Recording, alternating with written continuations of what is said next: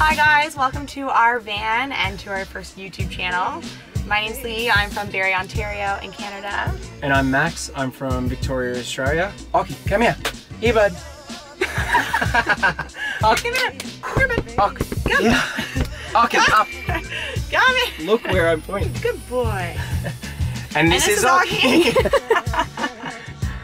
Occy also came over from Australia and joined us on our trip. I've had him for 7 years. I got him when he was 8 weeks old and he travels with me everywhere. I think my favorite part about van life is being completely in the moment of wherever we are, because when you have no service and you're on a beach and you're with good friends and you're so completely involved in what you're doing that it is one of the most freeing aspects, I think, of living in a van. For sure. I like that we can be like, you know, we can find a spot and love it and go, let's stay here for 3 weeks. And I like not having a schedule. I like being able to sleep in when we want to sleep in, get up early when we want to. We've seen more, I feel like we've seen more sunsets and sunrises this year than we've seen. Exactly, like we're always up for them. Yeah. And you just, I think you enjoy everything outside so much more. So we're in the middle of a trip from Canada to Panama and we have had so many amazing experiences so far. We've absolutely been loving living on the road. We had no idea what to expect coming into this and we have so much that we want to share because it has been an unbelievable experience so far. And it's been everything we imagined and more, really. Yeah.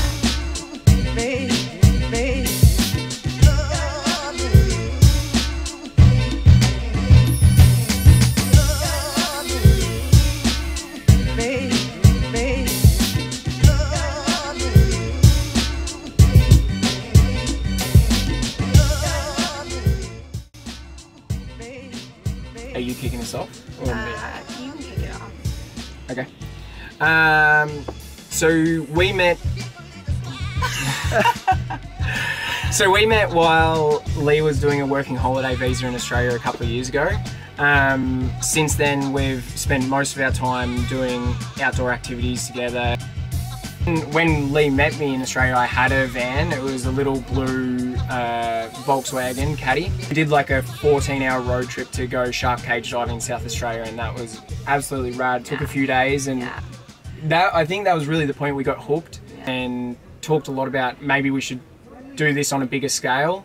That involved quitting my job, leaving paramedics. I'd been a paramedic for 7 years in Melbourne, and moving to Canada, and converting a van there and really trying out van life and like changing, doing a bit of a different lifestyle. We're totally stoked on the way we're living, and we're so excited to share with you guys and give you a little taste of what van life is like.